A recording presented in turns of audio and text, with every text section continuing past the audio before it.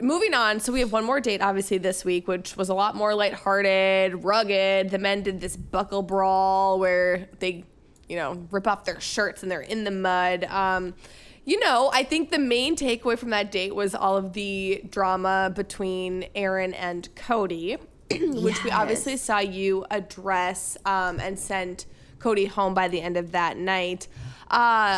When you sat down with Aaron, I mean, I know that you right away highlighted the fact that, okay, there was some tension there. We all felt it. But did you expect him to share what he did with you? What Cody did with, you're saying what Aaron shared? Did you expect Aaron to share what he did with you, like in regards to Cody and like men not being here for the right reasons and being, kind of sketchy? I mean, I don't know if I ever had expectations because I don't know what to expect ever with any of them.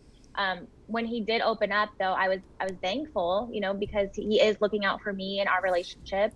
And if he has a problem, I want to know about it, and I just love that he was very direct, which you'll see, with Carl, who was not very direct. Mm-hmm. And I don't have time to play games, so I really did appreciate Aaron just being straightforward and not wasting any of my time and just letting me know what's up. Yeah.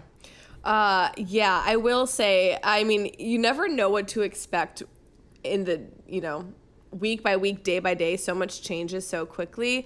I remember at times when I was in your position being like, it's too soon for this. It's too soon for the drama and for men to be fighting with other men. But, that's the show. Well, it really caught a lot of people off guard on night one when they were like, when Aaron pulled Cody aside and was like, I never liked you and I don't like you. It was just, everyone's like, what's happening here? I know that there's drama, obviously, but then we saw it go down. Yeah, at least we had more context to what was actually going on and why. It was weird. I think the premiere night, everyone was like, what the heck is this guy just causing drama to cause drama? Okay, well, we have so much that's going to happen in these next couple of weeks, and obviously we're already now into week 3 coming up. So I want you, I know you can't give much away, but I want you to give us like a little bit of a teaser of what to expect, what's coming up.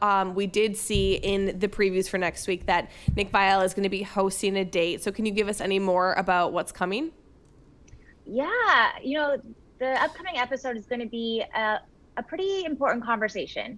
And I don't think it's really been highlighted before in this way. And I say that because it's a conversation that I want Bachelor Nation to join in on. It's a very important one for men and women to go through and understand. So I'm just really, really excited to have that opportunity to share because I got to do that with the men and it really made a difference. Mm-hmm. I can't wait. Now, I know you can't give away anything really, but is it a conversation that you had with Nick or that Nick then also had with the men? Like, what were we talking about? I will say this. Again, I never expect anything. And so in going through this date, I didn't know this conversation was going to happen. It just, in my heart, I was like, this is the time to share it. Mm-hmm. And it surprised everybody. Including myself, but it really was transformative for me on my journey and really bonded me with those men who were there. Mm-hmm. Okay, well, I can't wait to tune in, Katie. I know, I'm just like sitting back here like being quiet. I don't know what to say because I don't want to allude to anything, but it's gonna, it's impactful.